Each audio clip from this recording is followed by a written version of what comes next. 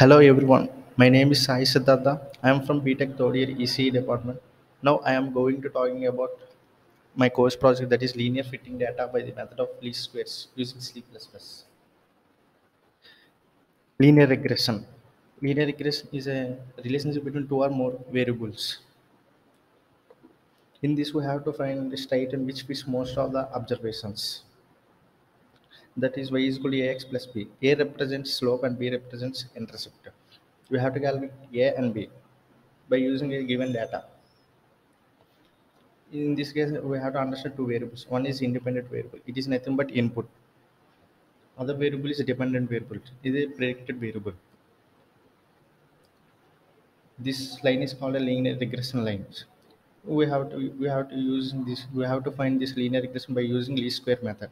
The algorithm for this linear regression modulation, these are the steps.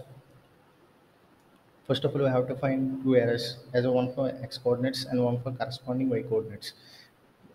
By this we have to calculate means of the both arrays. First of all, we have to calculate sum of the products or deviation of x and y values from their means. Sum of the squared deviations of x values from the mean. A represents slope and other intercepts represents p. Slope is calculated by n into sum of products minus sum of x and sum of y by n into sum of x square minus sum of x whole square. Intercept is sum of the y into sum of the x square minus sum of the x and sum of x y by n into sum of x square minus sum of x whole square. This is the entire code of this linear regression model.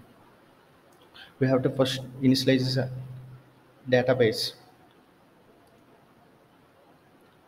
The arrays first initialize the arrays x of n and y of n.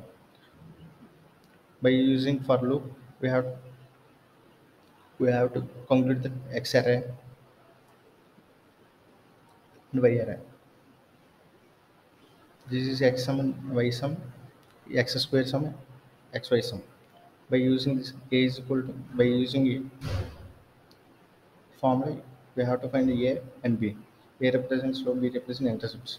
By using this, we have to find a fit line. Is nothing but linear regression line. Y is equal to x plus b. This is our output values. First, we have to give input x values 50, 70, 100, 120, and enter the y x values 1. By, by using this, we have to predict a linear regression line. By this linear regression line, we have to conclude that whatever we given x values, we have to conclude that the output values. For example, if we will give 20 x value 20.5, 32.7, 51.7394, the output y axis values, by using this linear regression line, we concluded output value y axis values 765, 826, 873, 942, 1032. This is our linear regression model by using least square method. This is output graph. It is straight line.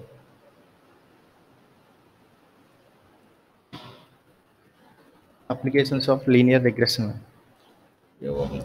Nowadays we use it in market analysis and finance analysis, sports analysis. In sports, we have to predict the which team will win. To find the weight matrix used in error back propagation and medicines in gradient descent algorithm. Advantages and disadvantages.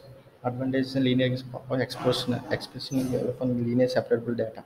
Disadvantage assumption of linearity between dependent and independent variables. It is easier to implement, but is prone to noise and overfitting.